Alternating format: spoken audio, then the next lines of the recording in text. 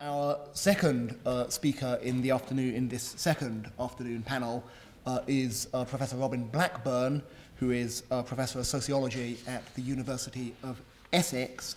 Robin has had a remarkable intellectual career now stretching to almost 5 decades at the heart of intellectual life on the political left in this country.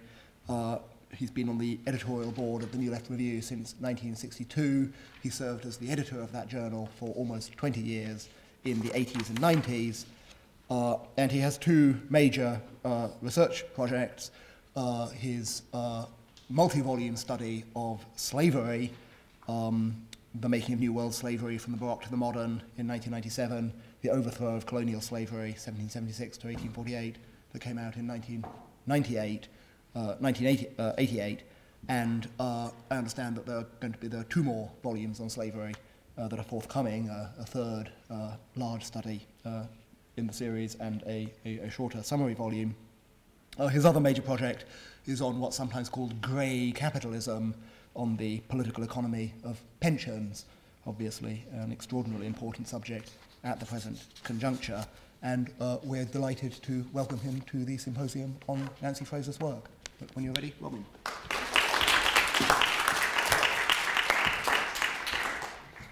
Well, thank you for those kind words, and thanks to the organisers for inviting me. And it's really a very great pleasure to be at an event that is debating and also celebrating Nancy Fraser's work. I've known Nancy now for nearly 2 decades, partly as a contributor to New Left Review, some of her most important articles, partly as a colleague at the New School for Social Research in New York, which I visited over the last 10 years, and also as a friend. And I think there are very few people who are as seriously engaged as she is with what I think are the great problems of life today, of human beings at the beginning of the 21st century in a crisis-racked globe of facing all sorts of tremendously daunting difficulties. And Nancy brings the resources of critical theory and in a fantastically clear, well-organized, sustained way. And so I'm just today going to introduce some comments on specific points, and I'm going to I did find in my work on slavery Nancy's arguments about recognition and redistribution enormously helpful, and I'll try and work that in towards the end of what I say. But I want to start off with a remark she made yesterday about the gender dimensions of the crisis, and I just want to briefly indicate some of what those gender dimensions might be. I suppose there's a sort of aspect of my work has been an interest in capitalism's propensity to develop hybrid and amalgamated forms, to sort of batten on what one can think of as prior forms or less simple forms, or sometimes more oppressive forms of labour or social organisation. And I think that certainly one saw that with slavery, and I think that the present world that we live in, there are ways in which one can see a gender dimension. The tremendous surge of capitalism in Southeast Asia, which is a force which holds out the possibility of emancipating women, but still, relatively, it's going to be exploiting them too. The so-called nimble fingers of young Asian women brought up in societies where Confucian ethics and patriarchal principles, they're not just pristine, they're not just inherited and traditional, but there are residues of them there which can be mobilized by investors in special export zones, and they are at the basis of some of the gigantic transformations and imbalances in the world that we live in. And the crisis was a crisis produced at some level by poverty, by the great inequalities that neoliberalism had unleashed, and which again Nancy was referring to in her lecture last night and last afternoon. The way in which poverty, and it's often a gendered poverty, it's often a feminized poverty, enters into the equation is that simply the workers in these rapidly developing Asian states, and in particular China, were and are paid below the real value of their work. They're super exploited. They're not freely able to organize and contest the conditions under which they're paid.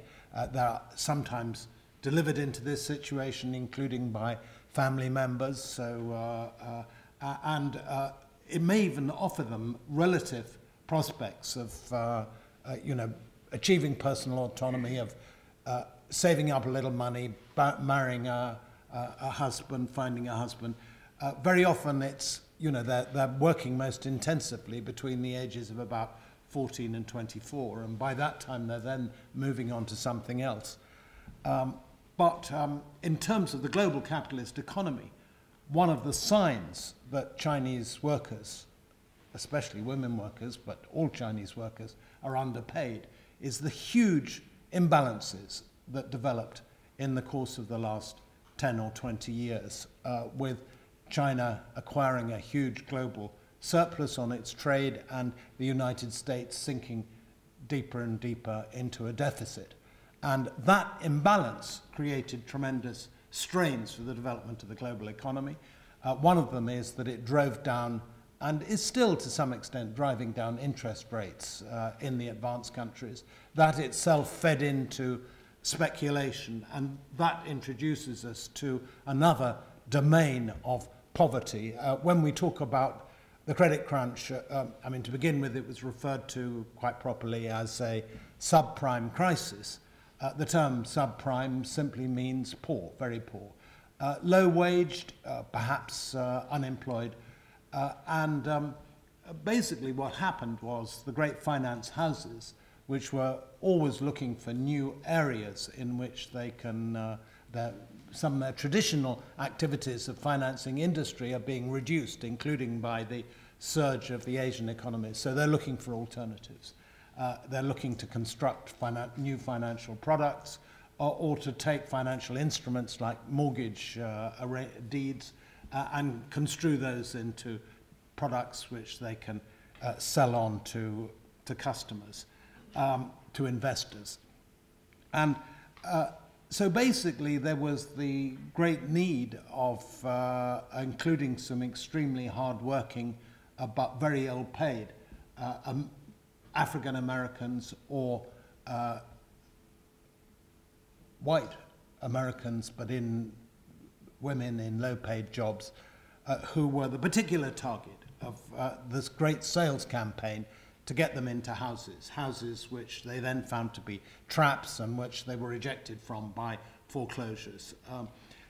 I'm sure you've read many accounts of this crisis, but I think it behooves us to be aware that there is a gender element here, and there's also a very powerful dose of poverty, gendered, but of course affecting low-waged men as well as low-waged women. I think there's another dimension which lies a little deeper within the core of the crisis, which is disturbances that relate to the aging society, which I've written about in a book called Age Shock. And I see the most important dimension of this really coming from the collapse of the birth rate. And once again, it's a complex process. Partly it is young women and young couples aspiring to greater freedom, greater control of their lives, and taking control of reproduction, young women not having so many children, the great burden of large numbers of children, which, again, is still a reality in a number of countries, especially poorer ones, but with the view that it was, you know, there's a debate among social scientists and as to what the cause of the collapse in the birth rate has been. And I think Joran Terborn's book, Between Sex and Power, which published a couple of years ago, struck very much the right note when he did see this as partly an impulse towards greater autonomy from young women and from young couples.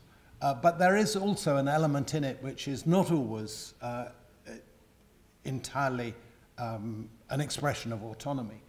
Partly there's the young couples finding that having young children was extremely expensive and thinking that it was a good idea to delay that for a few years, and then finding by the time they were in their 30s that you know, the clock was ticking away and had overtaken them, and where they wanted to have 2 or 3 children but actually only had 1 or 2.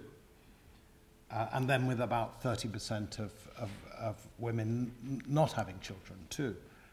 So it's a complex situation, and I think the new concepts that Nancy is developing are needed to do it. I think that purely the old Polanyi distinction between a phase of deregulation followed by a phase of renewed social protection, I think it needs to be thought through forms of social protection which take account of the goal of emancipation and the interests of emancipation. Well, towards the end of what I say, I want to talk about ways in which the crisis can be addressed.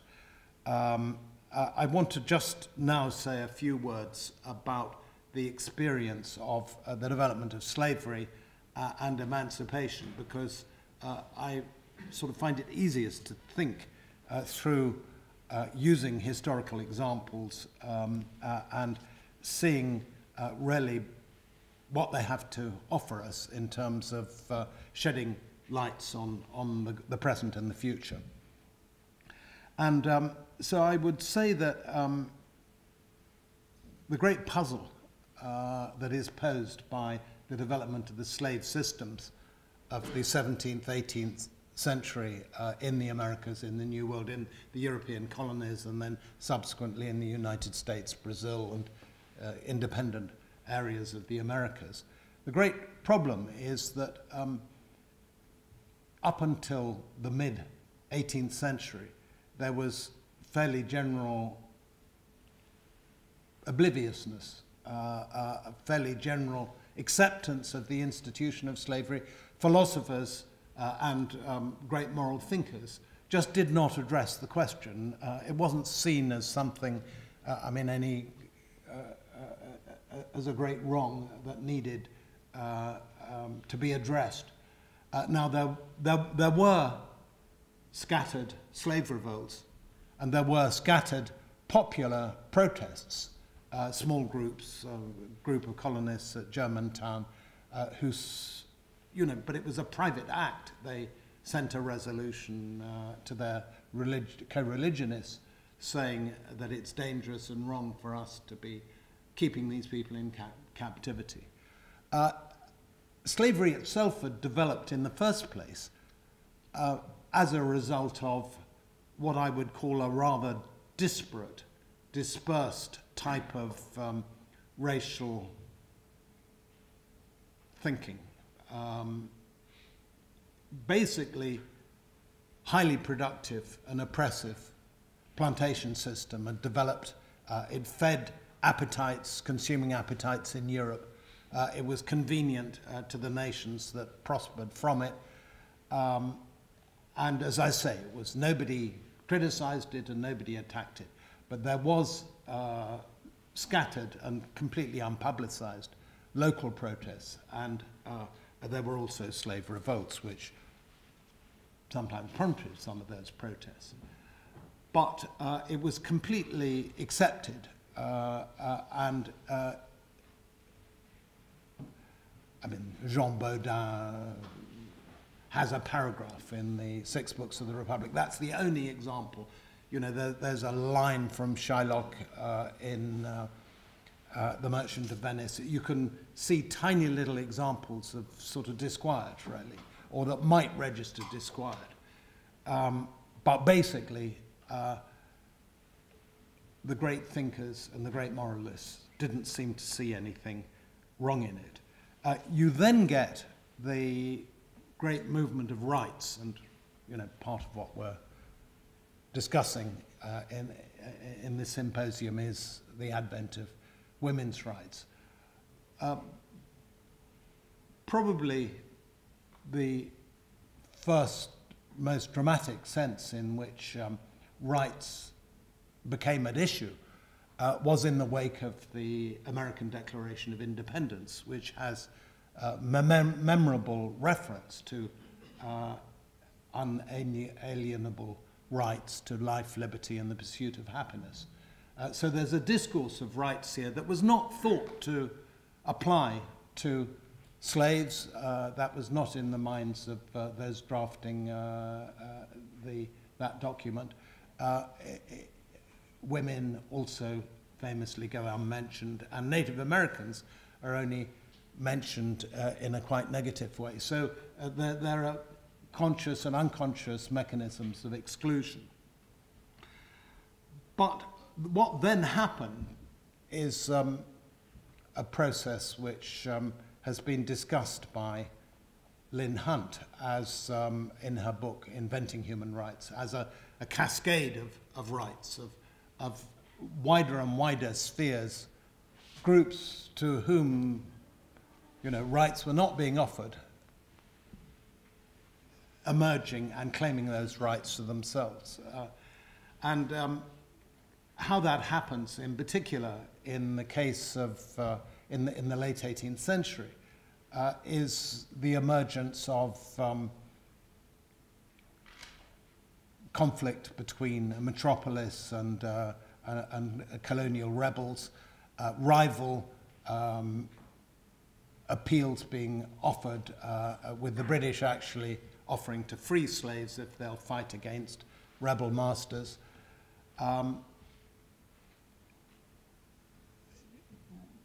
But really, it's coming from the slaves themselves.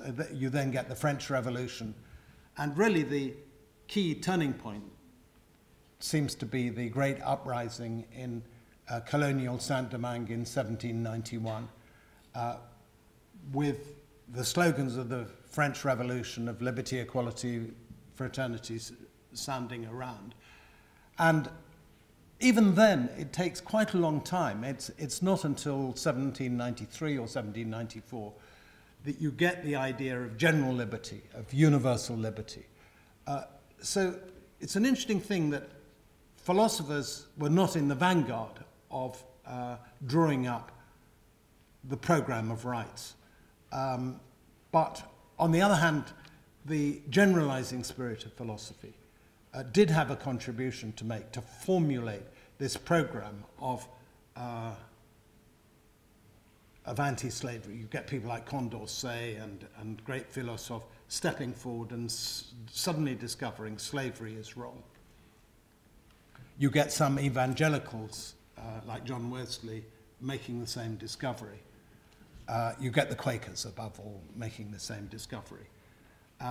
But this all comes to a head in the 1770s and in the 1780s. But then there's a further movement of revision, and it reminds me a bit of Nancy's proposal to revise the schema of Karl Polanyi. And that is, you get a process whereby the Haitians, the former slaves of Saint-Domingue, appropriate a doctrine from the French. Now, it's important to recognize that at this time, about 95% of the population of Saint-Domingue were not speaking French. They were speaking Creole, and about 65% of the slaves, and as they soon became former slaves, were actually African-born. So there's something in the social constitution, even of a French slave colony, which is, allowing spheres of autonomy to develop, not part of the intention of the planters, of course, or still less the colonial officials, but a population that's speaking Creole and is selectively appropriating ideas from French political discourse, also selectively appropriating ideas from Africa. There's a Haitian saying which seems to develop from this period, that tout moun c'est moun. Every person is a person. It seems to be bubbling up from the socialists, it were, in this slave colony, something that meets halfway the idea of the emancipation of the slaves, the rights of man. Of course, the great figure here is Toussaint Louverture, and there's been, quite a controversy to which, in my new book, the American Crucible, I try to contribute.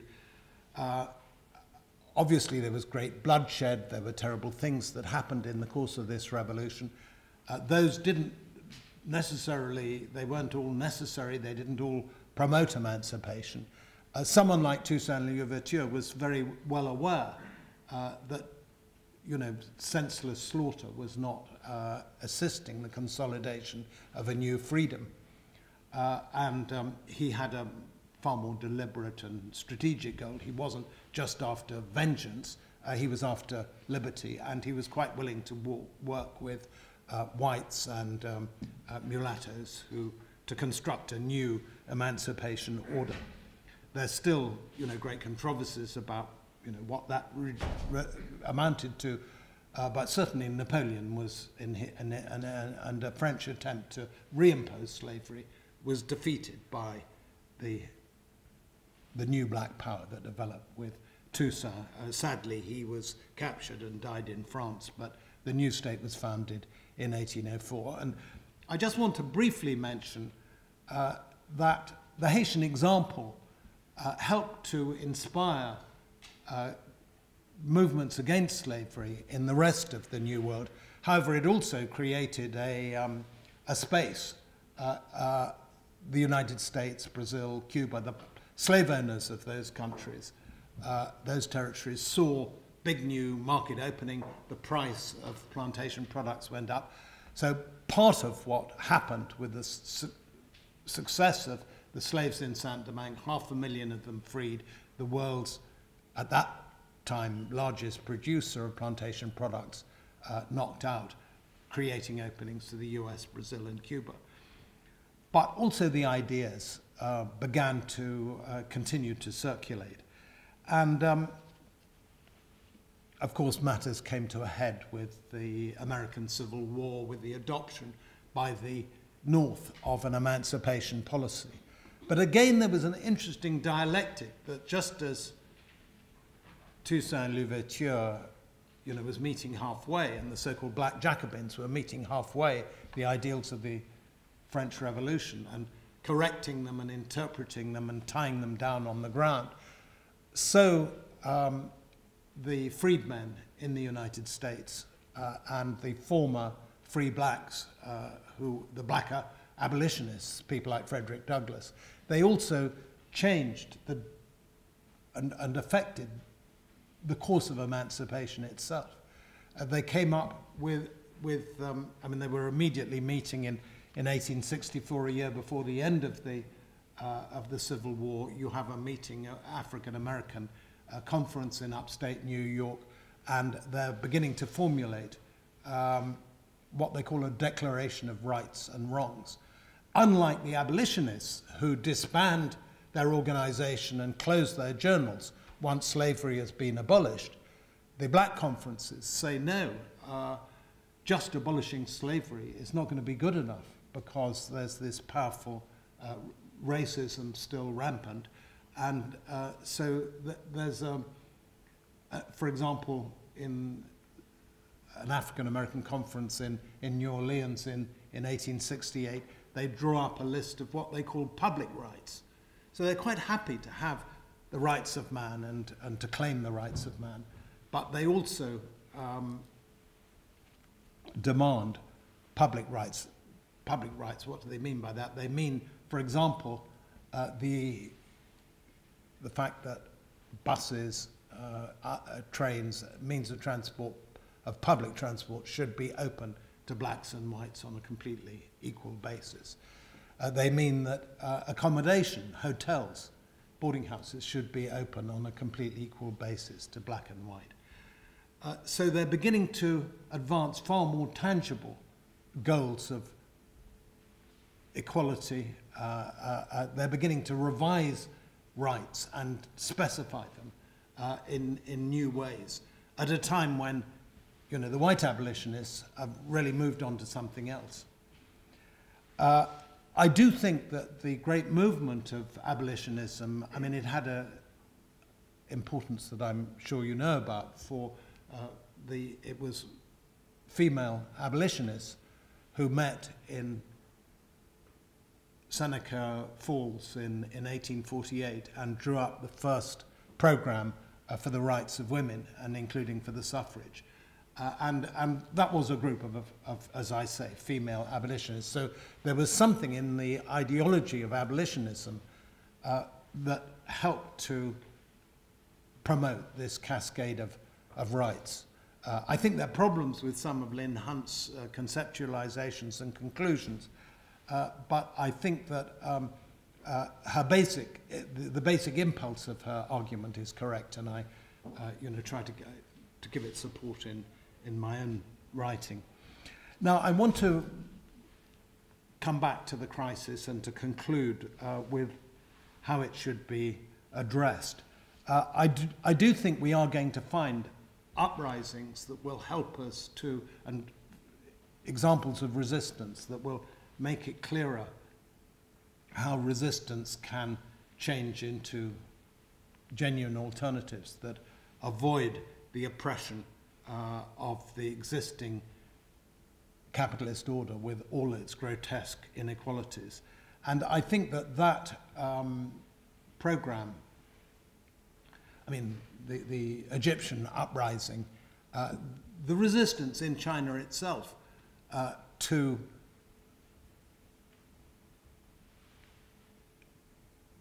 the oppressive social regime. There are something like 60 to 70,000 separate incidents of public protest taking place in China every year. The government itself is enormously aware that it's sitting on a potential volcano, and it's trying to ward off the danger of popular protest by saying that it's committed to the principles of our harmonious society, that the ruling group, the Communist Party, is going to rein in the extreme inequalities and the extreme oppression. So it's trying to co-opt and prevent these movements developing. But, one can't predict exactly when it's going to happen. But there are great tensions there, and certainly the revision of the accumulation regime of neoliberalism is going to find its antagonists in China, as well as it has done already in the much easier conditions of Europe, where students can protest, where public sector workers can protest, and where they are actually doing so. I think there's a need for a new horizon for such struggles, and without sort of falling into the pitfall of externalism that the previous speaker was mentioning, I'd like to look at re-embedding, what re-embedding might mean in the world today. And I think the first thing to address would be constructing again a public utility finance system. That is where the banks and the great finance houses have as their, not commercially run and not privately owned, but are run basically as handmaidens of all those who need credit. They've, of course, got to be watchful and intelligent supporters of those who need credit. But the credit crunch, I mean, that's really what it means. The banks are not doing what they ought to be doing. They're not helping to finance growth. And they are undermined by the cost disease of commercialization in the area of social protection. I think if social protection is entrusted to commercial organizations, which is very much the program of today's neoliberalism, to privatize pensions, to privatize social insurance. The great problem is, and we now have over a century's experience, is that commercial organizations, when they get into the business of offering social protection, either they're great monopolies, in which case they overcharge and they shouldn't be given that privilege, or they're competitive with one another, in which they generate vast amounts of advertising and competitive marketing. And even just customizing and individualizing social protection, that itself entails massive administrative costs. And that cost disease translates into charges. So there's all the difference in the world between a form of social protection that applies to everybody, is universalistic and therefore enormously easy to administer, and those where you've got to keep track of all the contributions made and you've got to tally those up and you've got to construct particular vehicles for that individual.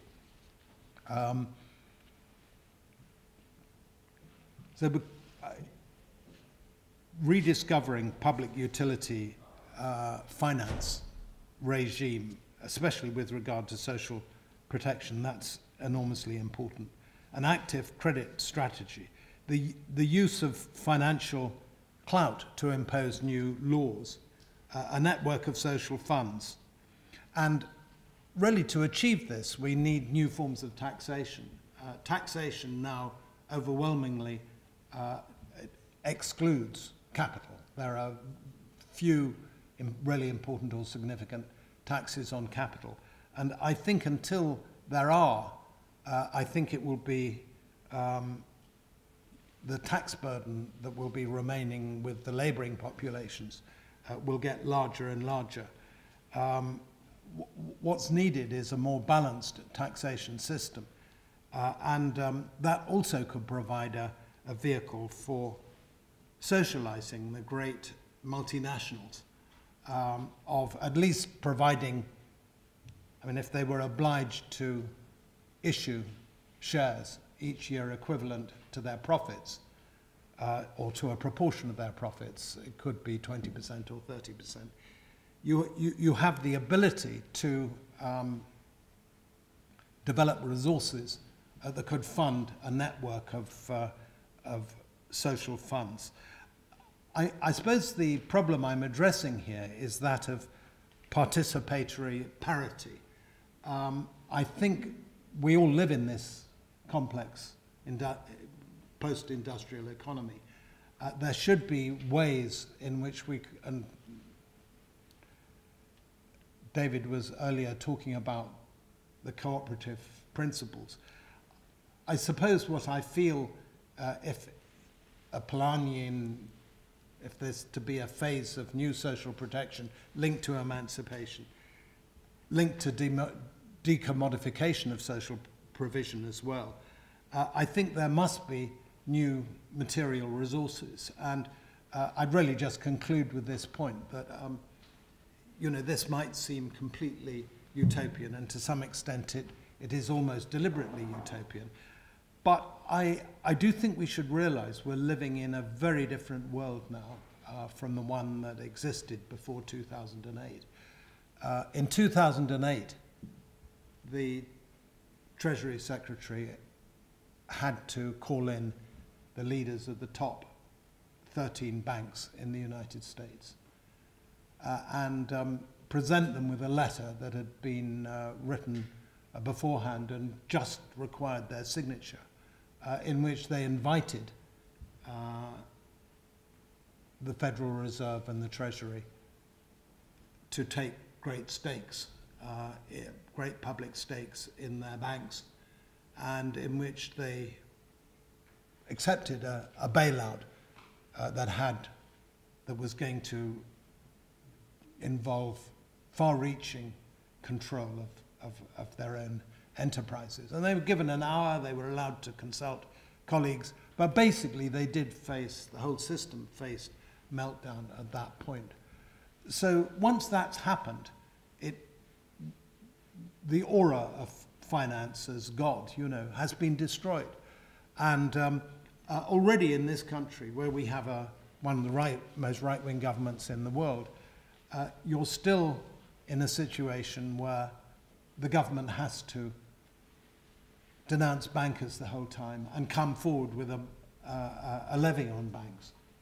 So I'm not able, in my book, Age Shock, I do go into 6 or 7 different new types of tax that would focus on capital and property, and which therefore wouldn't undermine recovery and growth, and which could, where the proceeds of that taxation could be used to re-stimulate the economy. But I do think my final point would be that one can draw up general schemas of what might be a better way of doing things. You know, the need for a new international reserve currency, or perhaps basket of currencies. One can see the need for such a thing. Obviously, in practice, social movements are going to correct, add to, subtract from, revise any program one comes up with. But I think a sort of dialectic between a moment of abstraction and the contribution of the philosopher, the social theorist on the one hand, and the movement of and the role of the movement on the other is needed. And that's why I introduced that sort of discussion in the middle about the relationship between the rebellion of the slaves on the one hand and slavery and emancipation on the other. Thank you very much.